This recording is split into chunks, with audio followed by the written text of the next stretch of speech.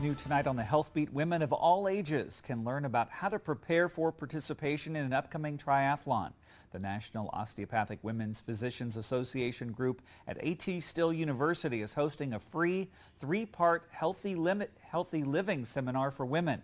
The series will cover a variety of topics, from setting achievable fitness goals and proper usage of fitness equipment to safety and nutrition.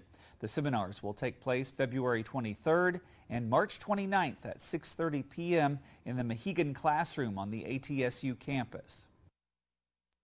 This is definitely a great option to kind of see through your New Year's resolutions that we all have.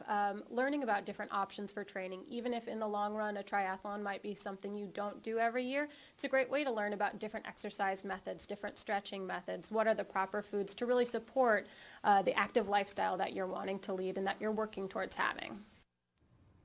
The seminar series all leads up to the big event, the 2016 Tri-Fall. The short distance women's triathlon is set for April 16th.